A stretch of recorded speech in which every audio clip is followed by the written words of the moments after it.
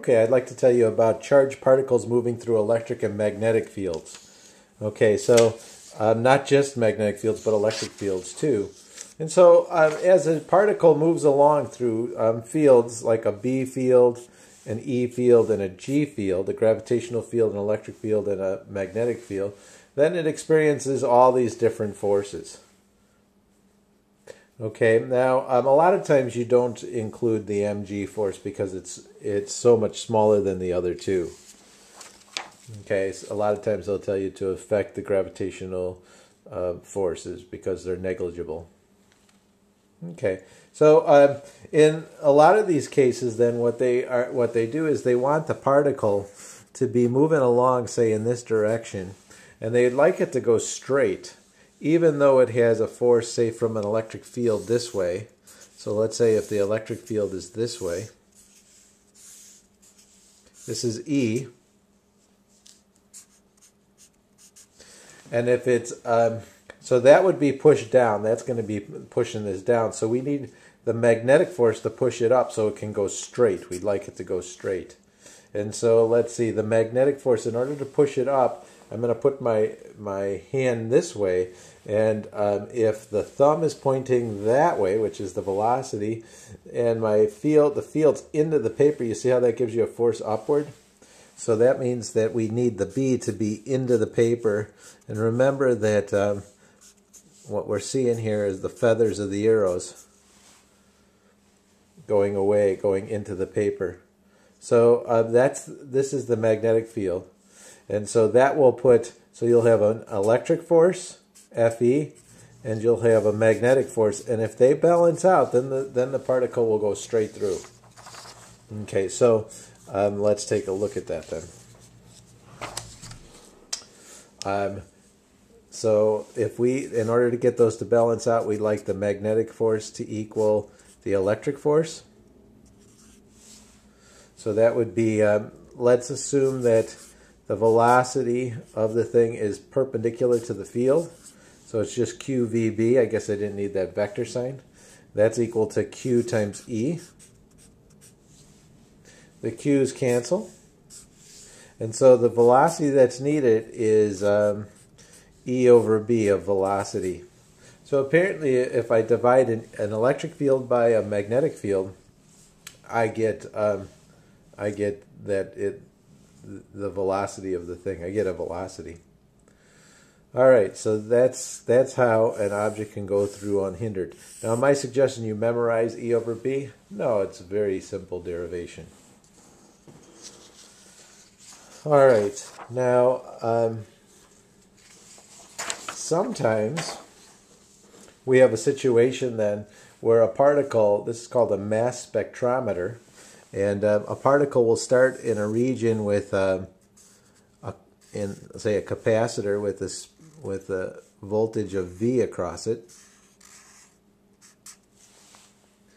and it will accelerate across here. So it will start here, and it will accelerate and gain some speed, and then at some point, we'll force it to go through this. This will be called region 1. Then region 2. There's going to be, say, an electric field, let's say downward. And if this is a positive charge, then that means that this would be the positive side of the capacitor, and this would be the negative side of the capacitor. So this thing accelerates across here, and then it goes in here, and in order to go straight, we'd like it to go straight, we need a magnetic field. Let's see, this would normally just get pushed down from this field. That means that this is the positive side of the plates. This is one plate and the second plate of another capacitor, and this is the negative side. In order for that to then be buoyed up, I'd like a field to be into the page. See how that pushes up? So I'm going to put some X's here. That's the magnetic field. So it will go through if the electric and magnetic fields balance one another out. And then it enters a region where there's just a magnetic field. And in this third region, when it enters the magnetic field, let's say that it goes like this and goes in a circle. Okay, now what type of field would cause it to go in a circle like that? Well, I'd like it to, when it comes in here, I'd like it to be pushed down. It's a positive charge, it's heading that way. So that means that this field has to be up at us. See how that's going to give us, if I put a bunch of dots here for the magnetic field, there is no electric field in this region. Let's say that the field is uniform. It means it's not changing in space, and it's also constant. It's not changing in time. And so it goes in here like this, and it turns around like that. Then you see how if it's heading this way, it's going to get pushed downward. But if it's heading now, like right here, if it's heading down, it will be pushed inward. And then if it's heading this way, then it will be pushed that way. So that's why it goes in a circle. Okay, now this is what we'll call region 3. This whole thing is called a Bainbridge mass spectrometer, or I'll just call it a mass spectrometer. And what it's used for is to separate isotopes that have very similar masses. This mass spectrometer. So if you have two isotopes of, say, uranium, 235 and 238, 238 has 3 more neutrons than 235. And so it actually is slightly more massive. So when it goes through here, what happens is it will take a wider circle, a slightly wider circle, and you can collect the 238 and the 235. So this would be like uranium 235, and this would be uranium 238. Okay, so let me show you the physics of each one of these, region 1, region 2, and region 3. All right, so region 1, that physics is E equals E prime. So you'd say E, the physics of region 1 is E equals E prime. And so the energy it has at the beginning is VQ, that's potential energy, VQ. And then the energy it has once it gets to the other side is 1/2 mv squared, where that's a velocity. So you can find the velocity is going to be 2VQ all over m, square root it. Okay, that's region 1. Region 2 is the region I just showed you. Region 2, that's the physics I just showed you. So we'd like the magnetic force to equal the electric force. And so that's going to be QV cross B, or QVB, is going to equal QE.